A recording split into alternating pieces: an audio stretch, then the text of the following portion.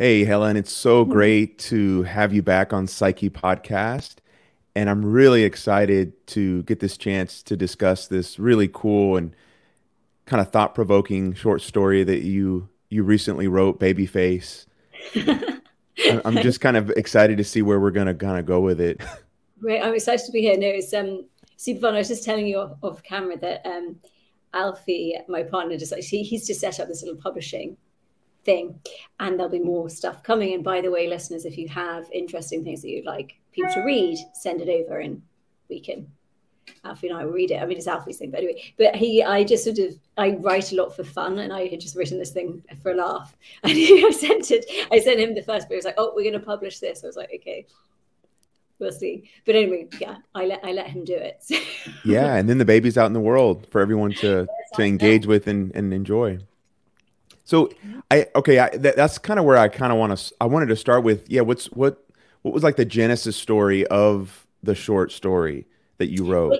no, it was funny because Alfie and I were actually we fiddled around with this app, and we did get absolutely disgusting kids. I think it was like a really so the premise of the short story is it's a millennial couple, and it's sort of supposed to be that this couple isn't named. And I recently moved to London to be with my partner. I'm not from London, and I sort of, I mean, I've only been here for a number of weeks, but I sort of got this vibe of what it was like to be a millennial in London. You know, sort of the stock kind of. I mean, there's sort of a visual thing. You start to pick up on what people of your generation look like, what they kind of wear. And I've lived in lots of different places. Um, I've lived in London very briefly 10 years ago, and it's very different now. And I sort of was kind of interested sort of anthropologically in this millennial Londoner. And so we then separately, on a separate occasion, were fiddling around with this Babyface app. And the story is about a couple that's out for dinner. They've treated themselves to an expensive dinner, and they're having all sorts of relational issues internally, not really sharing how they actually feel. And then they do a baby face generator app game, and they're confronted with the horrifying reality of what their children look like. And it was funny because when Alfie and I did this, we got really disgusting children. And actually the picture on the cover is one of the kids that we got. And I just thought, I wondered like, about that. yeah, for us it was just so, like, visually gross. And I was like, oh dear, this is what we really look like. Oh my gosh, maybe we're less attractive than we think. But then I thought about, what unconsciously might happen to a couple.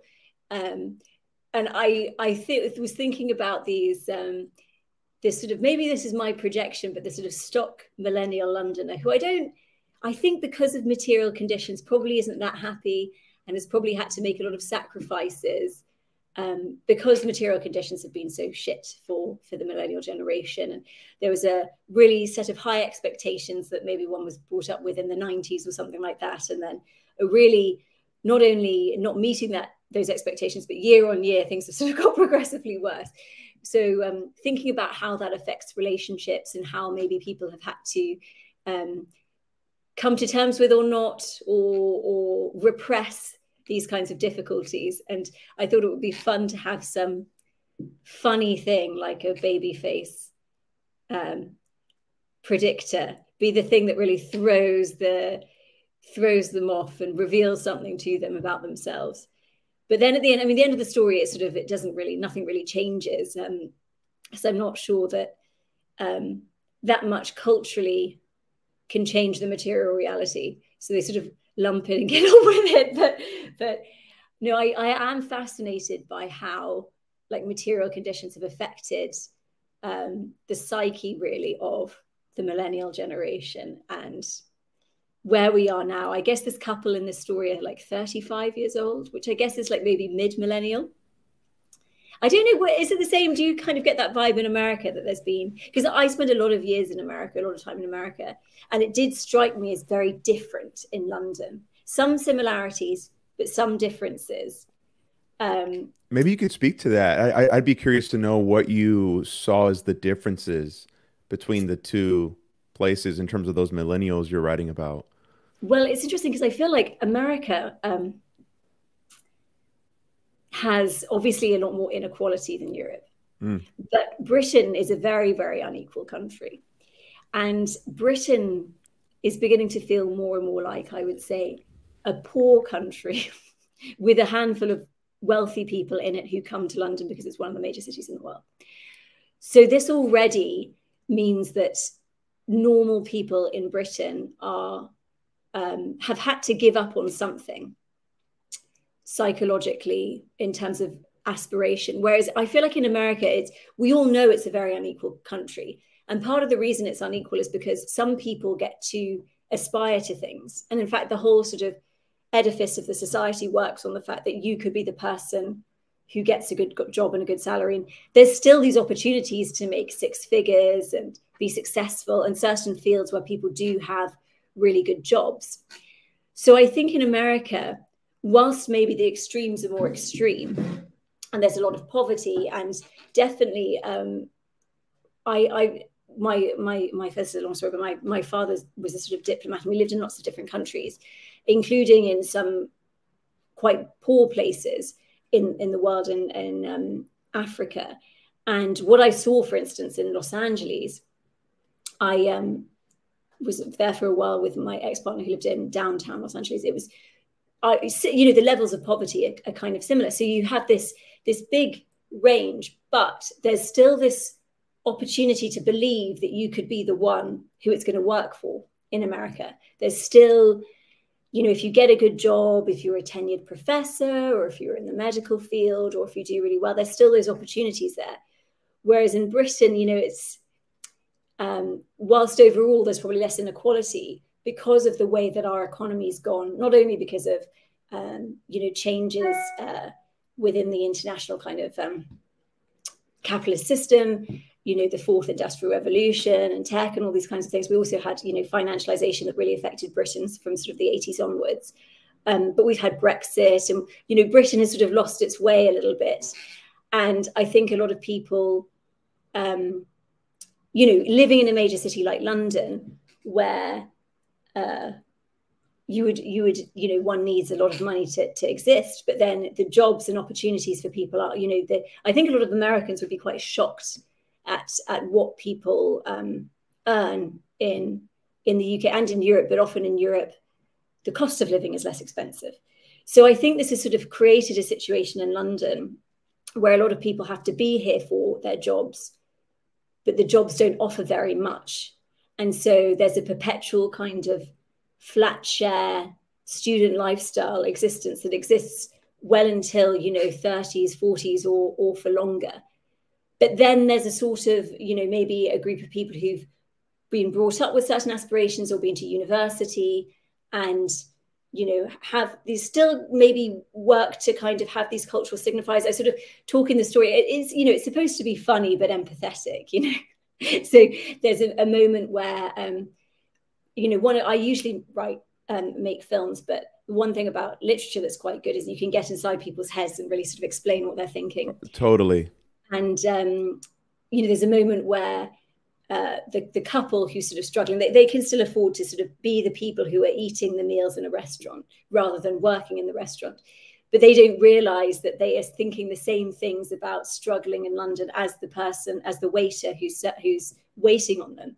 And I think there is sort of this moment, maybe, I don't know if it's coming or it's already come, where maybe what we've seen so far has been this sort of lack of recognition of mutual, if political kind of, a political situation that affects everybody across maybe things that would have been class differences in the past, like going to university or not going to university. And I think maybe there might be a moment where, here's hoping, people recognize that there are more universal issues at play so that there can be a sort of a collective political movement for change. But I think, historically, there has been this divide between, not in terms of, even money that people are earning, because people get into a lot of debt. I think, the statistics on student debt in the UK is quite interesting, that it's actually higher on average per student than it is in America, which is it kind of goes back to that, how disparate it is in America, because in America, if you go to a private college, it's hundreds of thousands. It's really out of state or whatever. But there is the opportunity to go in state, to get scholarships, to get merit-based scholarships, to get sports scholarships. You know, if you have a parent working at a college, there are all these different things. Whereas in the UK, it's one cost for everybody, and there's no scholarships for anybody. So everybody finishes with, I think now at this point, it's like £54,000 if you take the student loan and the loan that you would take for your living costs, which is a higher average than in America. But the difference is in America, you know, you're expected to pay a huge amount of interest straight away, and there were sort of schemes that kind of mitigate against how much interest you pay. And so this is funny because it's supposed to be like a story, like a bit of art, but here we are having like a material analysis conversation. But right. But you know, in Britain there aren't that many opportunities to make very much money in your career. So I think that it's interesting, you know. I think in America, maybe there's, as I said, there's people maybe still have the aspiration that they're going to be okay. Whereas I think in the UK, there's had to be much more of a confrontation of, you know, our lifestyle is going to be way lower than our parents. Right. But at the same time, I think there's been a kind of a resistance to it, because it's a very, very stark and painful thing to admit and to recognize. Because, you know, I think a friend of mine who's a political theorist says that one of the things that's really difficult for people is what you're born into, the lifestyle you're born into, you assume is going to be yours forever because you did nothing to deserve it. You're just born into it. And I've witnessed this in lots of examples that I see outside in the world where somebody is born into a situation and then it disappears. And it's very, very difficult to confront. It's very, very hard. And so, you know, there's got to be a lot of empathy for people. But I think that there's been a kind of resistance to this admitting, and also a kind of a desire to create cultural and political signifiers which say, I might not be earning a lot of money, but I went to university. You know, I have the cultural capital, and I'm not like another group of people who didn't, who maybe has different values. And I think politically this has played out where maybe there's been a lot of political snobbery, and this has led to a lack of universal thinking about politics, about how the political system affects everybody, by being like, well, you know, I don't associate with this group because they have views I don't agree with. But actually, hopefully, you know, I mean, I can't predict the future, but it might be something that people recognize that there's more that we have in common than we don't. But no, that was a really long spiel, so do tell me to shut up. I definitely recognize that in London. I think I've been very lucky because whilst London is a great city, I'd been able to live in an area of the UK that was much less expensive and much less stressful. And so I definitely sort of have been, you know, impacted by seeing the reality that I know a lot of my friends, for instance, who are artists and that kind of thing, you know, and it's not what they expected. Right, totally. So okay, Helen, here's kind of one thread that I wanted us to follow a little bit that kind of stuck out to me in the story. And I'm not exactly sure how to describe it, but part of me wants to say there's like this faux progressivism. I don't know if that's the right way to put it, but I think that is probably important to you to kind of point that out and to kind of like explore how that gets fleshed out sometimes with millennials. Could you go there, like where it comes out in the story and kind of what you were trying to say, maybe politically? Absolutely. So there's something, I mean, as I say, like I'm all for, you know, progressive ideals. And I think, you know, people have their hearts in the right place. Absolutely. But sure. I think also there's a lot of humor there, because I think a humor comes when two things are playing out at the same time. You know, there's a contradiction. And I think that humor, you know, you can bring out humor when there's sort of a repressed contradiction there. So I think that, you know, a lot of people these days, and I think it is to do with material conditions, feel the pressure to have the right kinds of views. And why I say that it's because of material conditions is I think that the precarity leads people to feel like they've got a lot to lose. They could lose everything. And I think that's kind of what cancel culture does a little bit. On the one hand, you have cancel culture, which I think is very real, and I've seen it affect lots of people very sadly. And, you know, it's this real fear that you could be, and I think it also sort of gets you to sort of toe the line and not to say things that, But on the other, I think people can become caught up in cancel culture and almost become sort of obsessed by it or start to enjoy it. This is a weird thing, psychoanalytic thing, enjoyment in sort of Lacanian sense, whereby you get to imagine that if only it wasn't for cancel culture, then you would have this career and this lifestyle that you would aspire to, that you've contingently been prevented from having because of cancel culture. When really, I think it's actually something a bit more depressing, which is the material conditions are so bad that there's so few opportunities that nobody really gets to have the career they aspired to. So I think that sometimes cancel culture, whilst I think I don't support cancel culture in the first instance, it can also take on this sort of secondary obsession in people, whereby it mystifies material reality a little bit and gets people to think that the issues that they're facing, the cultural issues, the issues to do with precarity, the issues to do with not being promoted in their careers or whatever, is to do with a contingent cultural issue of cancel culture, rather than wider economic conditions, which have meant that there's no opportunities for anybody. Does that make sense? Maybe not. No, it does. It does. No, I think it's a great point. So I think the thing is, there's always an ambivalence. I think there's an ambivalence to everything in the universe. I think we come from like the Big Bang, and the Big Bang was just basically a kind of, everything becoming so impacted together that it explodes. So everything's generated from something that's nothing in a sense. So everything, I think, is sort of marked by contradiction. So on the one hand, when you look at any of these issues, on the one hand, you can say, yes, cancel culture has affected people. It's made people feel more precarious and more stressed and less free to express themselves. But then on the other hand, I think there's this other dimension, which is to do with how we turn it into almost like a kind of a way to like a religious ideological explanation for everything else, when everything else is sort of more difficult to tolerate, but also more universal because it affects everybody. But I do think, on that first side, that there is this feeling of, I might lose my job if I say certain things. So it's funny because, you always feel, but I think this is to do with cancel culture as well, because you always feel like, oh, I'm going to be cancelled for even poking fun at cancel culture. But then I sort of think, are you really? And is this just a thing that you fear, thinking, oh, what I have to say is so important that someone's going to care, when really nobody actually cares? And actually the thing is, when something very bad has happened, yes, then maybe culture might do its cancelling. But then there's often people, and I've seen this happen, where people who have been accused of things that they haven't done, and so I think it's very, very complicated. And I also think it's to do with online culture, because in the past, you could have a conversation with your friend down the pub and it's forgotten.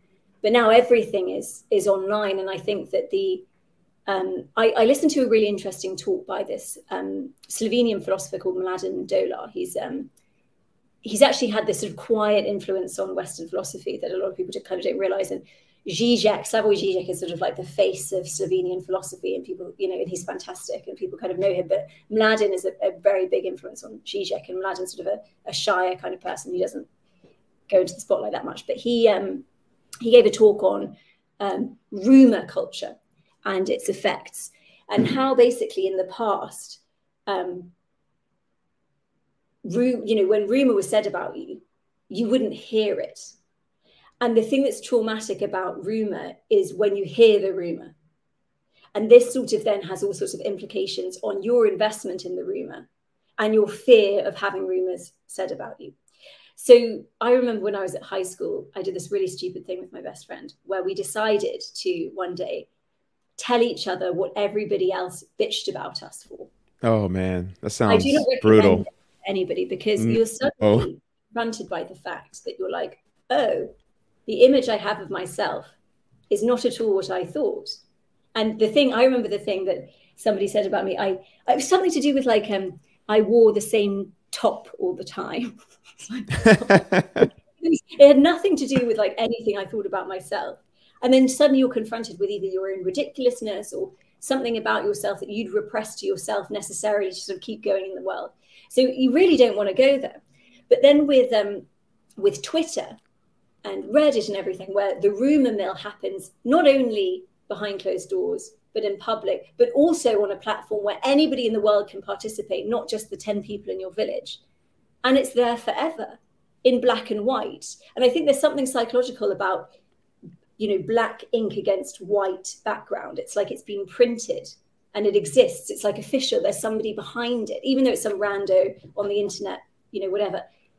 There's some mind behind it, and it seems really official. And so there's something about the possibility of being confronted with the rumor that's really stressful.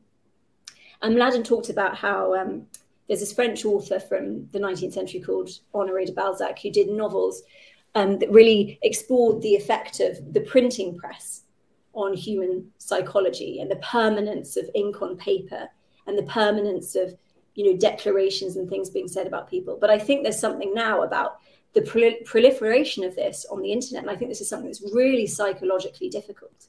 And there's all sorts of things like the replacement of interpersonal relationships in real life with screen images on Instagram that are always going to appear more whole and complete than they actually are, because it looks like television, it looks like a broadcast, it looks like, a media product, even though it's just a person on their iPhone. And this sort of ups the ante on how alienated we feel, how insecure we feel. So I think we live in an epoch where not only are material conditions really difficult for people, they've had to, especially since inflation and things like that and COVID, it's absolutely crazy how much people are having to deal with. I mean, I'm always surprised. I'm always impressed by how much people can take. I think it's really, humans have a real sticking power and a real ability to keep going, because it's really difficult for people. But then not only this, we have this culture that's very alienating in a certain sense, but also very terrifying and very confronting with the possibility of hearing what you've done wrong and why you're a bad person, which I probably will get a bit emotional when I think about it, because I think this is a lot that people have to deal with. I think it's really, really hard. So I think, what I was trying to do in the story was to humorously kind of play up this idea that all these people, and it's very easy to sort of laugh at people, I laugh at myself a lot, I think, but to think like, people with prissy views where they say they think one thing, but really deep down they think something else. But people feel like they have to permanently perform being a good person. And I think it's no surprise, given the challenge to keep a job, the challenge to keep a roof over your head, the challenge to pay rent, and the challenge to be in a universe that feels very unsympathetic to people and very unhuman.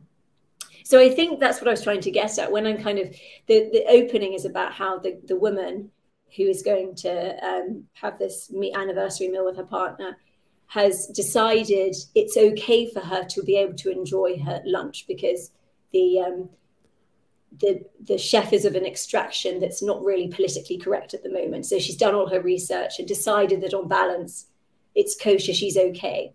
And I think this is something that, in the past, we wouldn't have to think about. Right.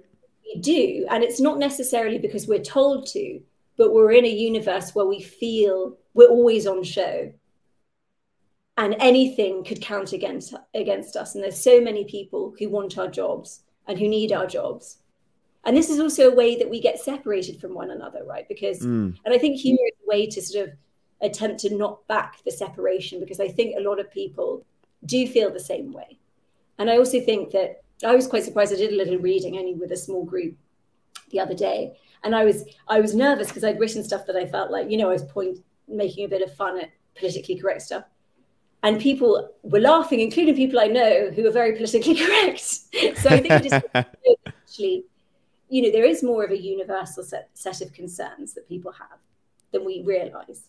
Yeah, totally. Okay, that's a great reflection.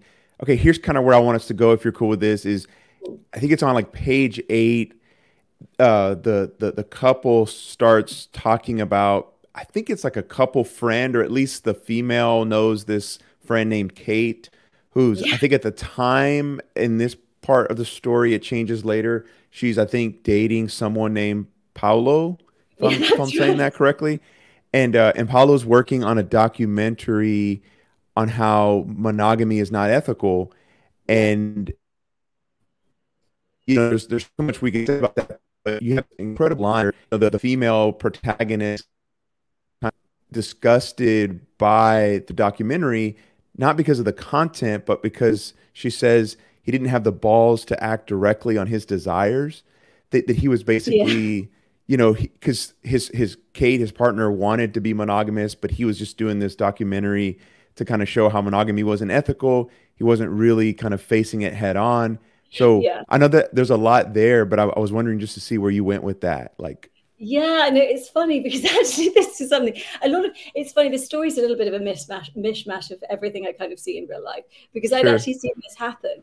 But then I was sort of thinking that I had sort of read it in a certain direction with this couple. But then later in the story, you'll see that actually maybe this disgust that the main character has at this friend of hers partner making a documentary about how he doesn't like monogamy when the other woman wants to be monogamous, it actually turns out that that assessment is totally the woman's projection, and that in real life the friend doesn't want to be in the relationship either, and I kind of wanted to get to this idea that like human subjects are much more complicated than we think, and often what we assess of the things we see yes, is our own assumption and our own projection, and it says something more. It's like a Rorschach test. It says something more about us than it says about.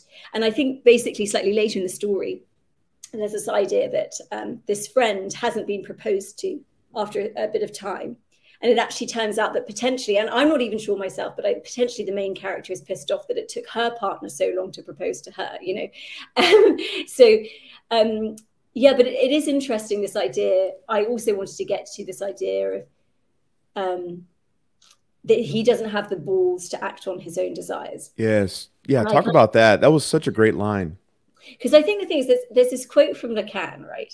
And I think that, which is, the only thing one can be guilty of is not giving ground in terms of one's desire, which is a very complicated phrase. Yeah, what does that mean? So it's a very like mixed phrase, and it's deliberately ambivalent. But I think what has happened is that culture has taken this kind of idea from the 60s in one direction. And I think the result, so Lacan was sort of, I mean, he died in 1981, but he was giving lectures in Paris around the time of the student revolts in 68. But his sort of perspective wasn't quite tied to it was actually quite different to the ideology of the students in 68. And I think what came out of 68 was this kind of like ideology of self-fulfillment and sort of pursuit of libidinal interest, which in some ways is important, especially in relation to where culture was in the 60s, and it had been more repressive and conservative. But if you go back to Lacan, it's much more ambivalent than that. And actually, he would sort of argue that yes, you must go after, understand your desires. You've got to have the bravery and courage of understanding your desires, but at the same time realizing there's no utopia in your desire, or there's no fulfillment in your desire. And this is the challenge of being human for Lacan. But and actually, it's a very kind of I would say neoliberal, maybe, or like a capitalist kind of idea that there's a single desire that you have, or an object that if you get it or if you fulfill it, you'll be fulfilled. And I think the market system operates on that logic. So I think what was sort of picked up in some of Lacan and a lot of the sort of 68 ideology was this idea of sexual liberation, which is obviously great, but also Lacan's idea was that, you've got to have the courage to go after that, but also acknowledge that there's no transcendent. There's maybe an imminent transcendence in the process of acknowledging your desire and going after your desire, which obviously under the market system, we're told that we are free to do, but we actually really aren't. And this leads to a lot of difficulties. But that there's no real promise. And this is sort of supposed to be kind of an anti-capitalist idea that basically explodes the ideology of promise that you can absolutely be fulfilled as long as you achieve something or get something or, whatever. But so I think there's this idea and there's pressure in contemporary society to enjoy and be happy and be fulfilled. And I think whilst that originally was an idea that was said to be able to explode capitalist ideology, I think that was the part of 68, which was like, you know, sexual liberation will set us free in terms of the market system, but actually potentially that wasn't quite challenging enough and incorporated the idea of sex into the market system, basically. So I think that there's this pressure that everybody feels to be honest about what they desire and be a liberated subject and go after what you desire. But actually, it's much more difficult than that. It's much more difficult. And I don't know of anybody really who is I think the challenge comes in trying to manage your desire in relation to everybody else's desire, in relation to the idea that we believe we're going to be fulfilled and maybe we won't actually be fulfilled. But I think the ideology today really tells us, have fun, be liberated, know yourself, be cool, be okay with yourself, and actually it's so much more difficult than that. And so I think that, to go back to this, do not give ground in terms of your desire. So you can read this in multiple ways. And two of the main ways of reading it is like a stop sign on a road, which says the word yield on it. Does it say yield in America? It does. Yeah, yield. Yield means give over. Both right. Give yourself over, to yield to something is to like give yourself over to something. But also it means give way. So it says that the quote is, do not yield or do not give way in terms of your desire. So it's saying, on the one hand, do not yield, give yourself over to your desire, because there's no fulfillment in achieving the desire. There's fulfillment in actively pursuing desire, acknowledging that it's not going to fulfill you, but there's no fulfillment in the completion of desire. It's like sex, right? Once you've had the orgasm, it's over. It's actually the process of enjoying sex that is the kind of imminent transcendence of sex in the first place. Sure. But then other reading of the phrase is, do not yield, as in stop at the stop sign and let the traffic pass you by, because repressing what you want, not acknowledging what you want, completely being abstinent also is a complete waste, and there's no promise in that either. So the conservative position and the extreme capitalist position are like both wrong according to Lacan. But I think today what has happened is that idea of there's fulfillment in getting whatever you want, because we're in this weird time where it seems like none of us can get what we want because none of us have the resources. But at the same time, we're told you have to enjoy, you have to be liberated. The reason you haven't got what you want is because you haven't been brave enough to go after it or whatever. So I think we're in this difficult situation where it's all a bit of a kind of tangled mess politically, culturally, and socially. And I think this couple is sort of trying to deal with this, and this woman is sort of maybe angry at herself, because I think throughout the story, there's a lot of things going on, repressed and semi-conscious, and it's not so easy to just know what you want. And also what you want is, who knows what, even if you know what you want, it's never clear how you're going to get it or whether it's absolutely what you want. Maybe you want something else, So I think what I wanted to try to get at was just how complicated all of that is, and how we can often sort of think, if only I knew what I wanted, then it would all be easy. And you can sometimes then project your anger at yourself and say like, well, he should just do this. But really you're telling yourself, you think that you should just do this, even though that's probably not the right thing to do anyway. Right. No, and this is where I think, man, you could have written this beautiful article, but through the medium of this short story, that complicated web of desire really came out in some powerful ways, and you kind of fleshed it out in a way that was very, very powerful, I thought. Thanks so much. Yeah, no, absolutely. Yeah. I don't know if it's just frozen for a second. Yeah. Yeah, I know. Sorry. I think my Wi-Fi is like slow for some reason. It usually is really strong, so that's why it's kind of in and out. So I do apologize about that. As well. Ours is really, the last few days, I don't know really what's happened. It's been bad. Yeah, who knows, right? Global there you go. Yes. So, okay, I know another kind of question, or another place I wanted to kind of go was near the end. You have some reflections, I think, on like human love. And let's see if I can. I read it a couple days ago, but so, after they create the hideous, like babies through the app, and they really start to kind of struggle as a couple in their conversation, the female goes back and she thinks about maybe an article in the New Yorker that she saw or that she read that Yeah. had this couple that was in their 90s that had been together, and it seemed like it was quite beautiful. And then that leads her to kind of reflect on kind of the nature of love. And maybe I'll read it. She says, or you right, perhaps she thought there's absolutely no reason why she loved him, her partner, and that's why she loved him so much more than she loved anybody else. She said as much to him. Maybe they thought that was the very definition of love. What were you trying to get at there? I thought that was very good. Yeah, you know what? I kind of this idea of old people is something I find very interesting, because I feel like at the end of the day, we're all gonna die. And this is something I've been feeling this really recently a lot, like of how maybe it's my birthday in a few days, and maybe when the birthday comes around, you always think, oh, I'm another year older, and I'm getting further and closer towards middle age, and then how quickly that's gone and how quickly it's all going to go. Yeah. And I think that sometimes when you think about relationships, and I think that we're often sold this idea of the one true love and the twin flame and your soulmate or whatever, and I think who you meet in life is so random and it's an accident, and you could have met all sorts of other people, and yet you meet the person that you end up being with. And the thing I think is really powerful is, like, when you think about how short life really is and how little time you really have left. Maybe all of this couple, all they think she's thinking about, or when he's thinking about, I would want this, and this woman's a snob, and this woman's saying, oh, I think he doesn't have the same taste as I do, and all this kind of stuff, and I would have wanted someone else. But then maybe it just sort of comes down to this idea of, when you really think about the finitude of things, do you want to spend the rest of your precious time with this person?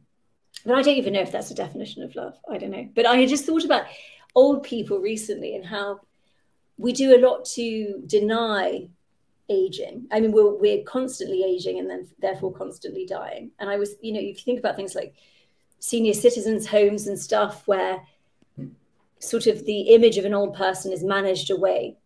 We don't really think about these things, and we're also busy just trying to survive. I think it's interesting because I feel like survival and economic survival is really much more like it was 100 years ago than it was 30 years ago. But I think 100 years ago, people had shorter lives. They were maybe much more conscious of death. And they also had religious traditions that gave them reasons to be together. And I think, now we have the same maybe levels of precarity and fears of scarcity that there have been in the past. But we don't really have this idea of our finitude as much. And we also don't have these traditions, which obviously come with a downside. A lot of those traditions are repressive, but they also are an answer to a lot of people and a way to deal with just the difficulty of life. So I have been thinking a lot about mortality and death. And I don't know why, but as I said, maybe it's my birth, maybe I'm getting older.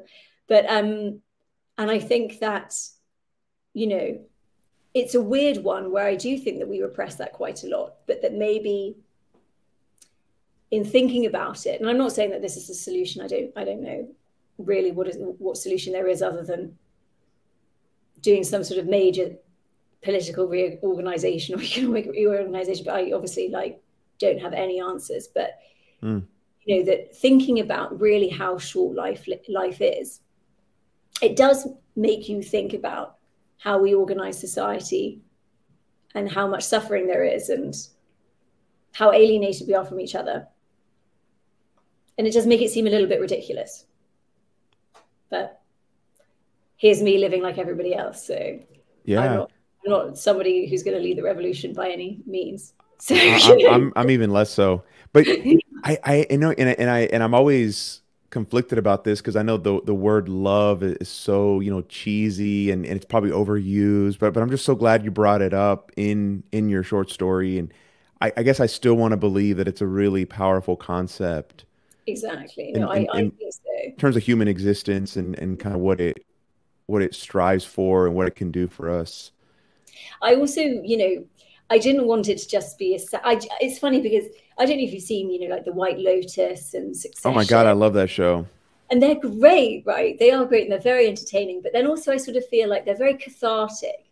And it's also a way that you can be like, look at all these silly rich people being silly, but they're not like me. And I can see that they're silly, but I'm not like that. So I kind of didn't want, because satire is obviously very powerful, but I also didn't want to be like, look at these silly millennials, these silly people who went to university think they're better than everybody else, because actually at the end of the day, they're also human beings who also love and who are also basically, I feel like everything you write is partly yourself, right? Yeah, totally. I think it isn't, so I did actually want to end it on a sincere note because, yeah, I feel like, comedy has a real power to bring people together, but also sometimes you can laugh at people instead of,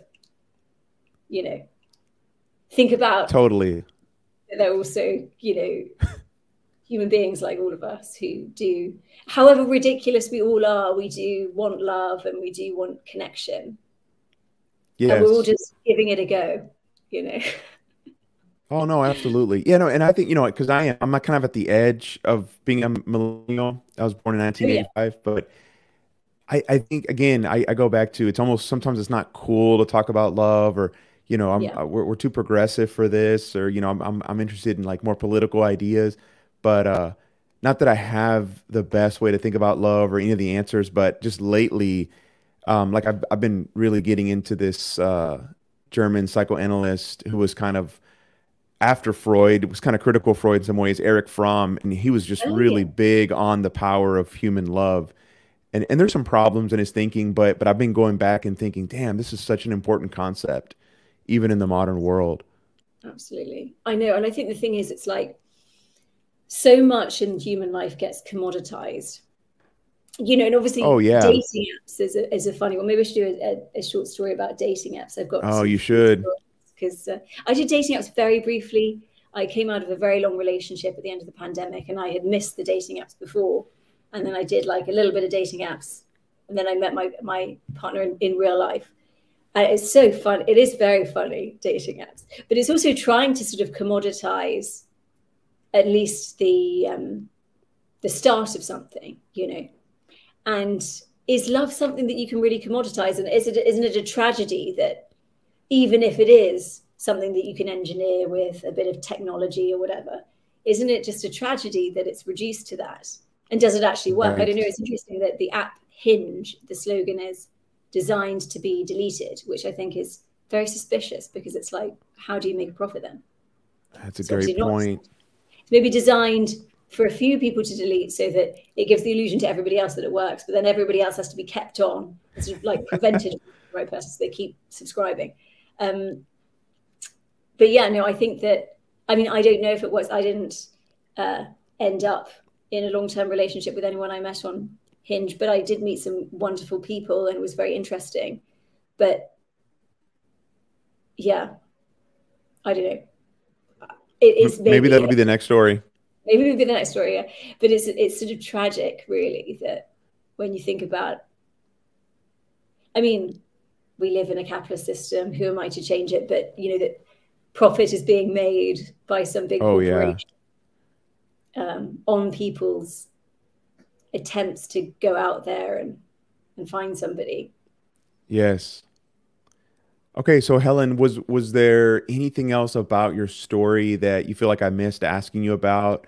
I know we touched on a couple big themes. There was a lot there, I'm sure that we could talk about, but I wanted to Yeah. make sure that I didn't miss asking you something that you really wanted to talk about or highlight. Yeah, I don't know. It's just, I think we've talked about a lot. I kind of guess I just wanted to do something funny, maybe slightly political, but also mostly to show in a story form just how messy everybody is inside and how nobody, people don't know who they are and what they want and what they desire. And they also most certainly don't really know what other people want and desire. And I think it Right. is, quite funny when you think about it. But I also, maybe wanted to show that it's okay for people to have doubts about certain things, and to acknowledge that they feel pressure to think certain ways, and that maybe the love that you taught about in a rom-com isn't necessarily what really love. Because even though this couple, maybe they've got lots of issues in their relationship, at the end of the day, I think, is that bad? Does that mean that they shouldn't be together? Everybody has issues. Okay? Yeah. And to try to pursue a fantasy where there's no issues, is, I think, a path toward heartbreak and a lot of pain. Absolutely. Absolutely. And I think that's really something that, we're sort of fed all the time, Oh, yeah.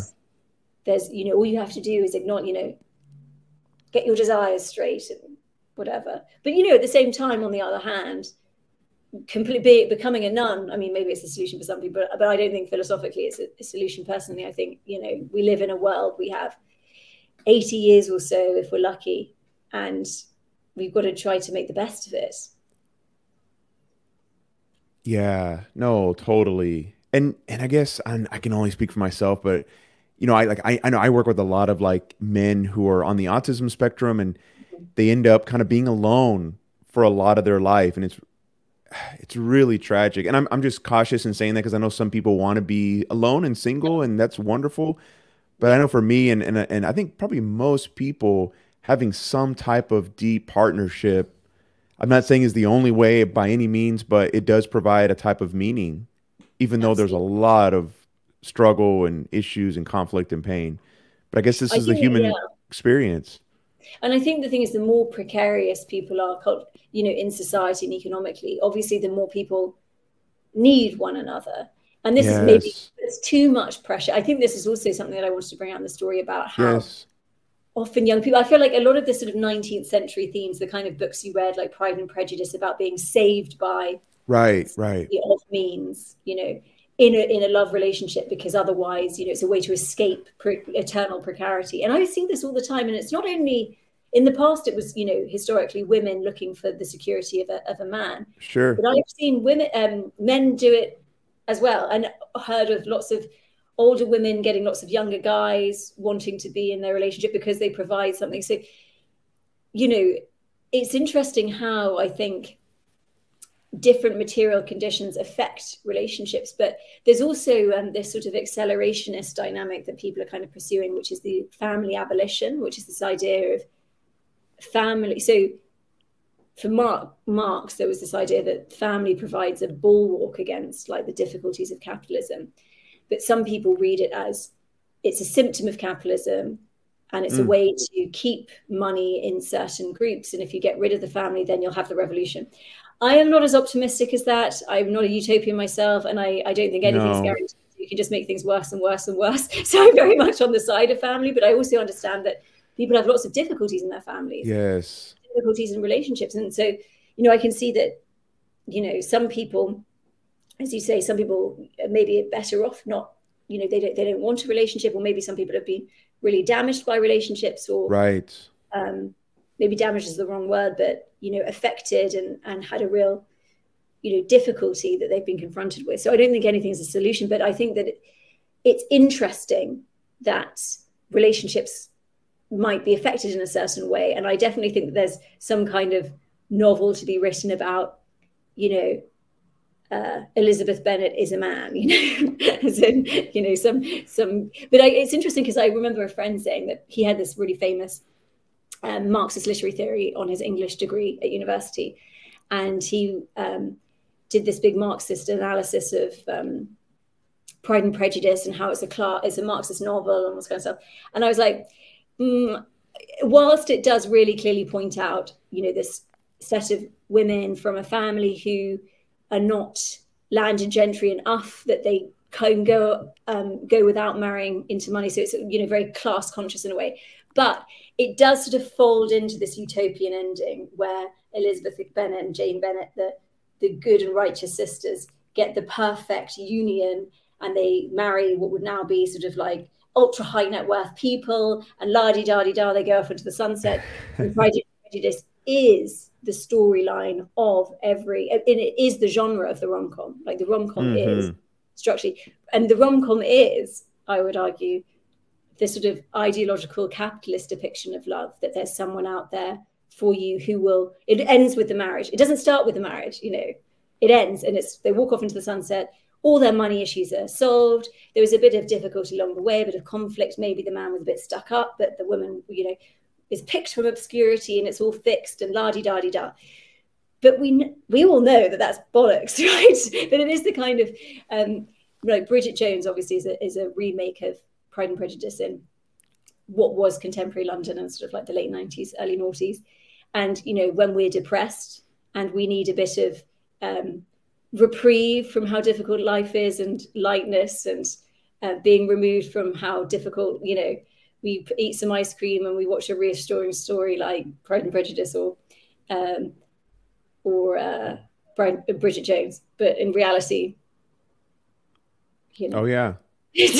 So whilst the bulk of the storyline is quite class conscious, it sort of folds into this utopian exceptionism, which I kind of, yeah, I mean, I enjoy a bit of Jane Austen. And I think she's author, but I love rom-com. I mean, now, I don't know, have you ever read the book by Mari Ruti on Pretty Woman?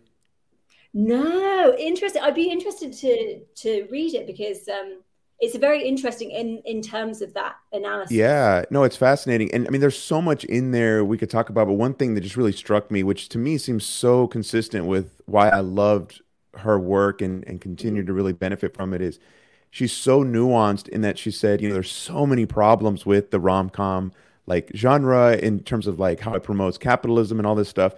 But she was speaking from a female perspective. There's things that also feel empowering to women, and you know, it's like a both and. There's tremendous issues, and she really hates them, but at the same time, she's like, I love watching them, and it's very empowering. And you know, there's aspects of femininity that it brings out that are really good. And so, I'm always struggling with like the nuances of things. Absolutely. And the thing is, as well, is there's no problem with marrying a rich man either.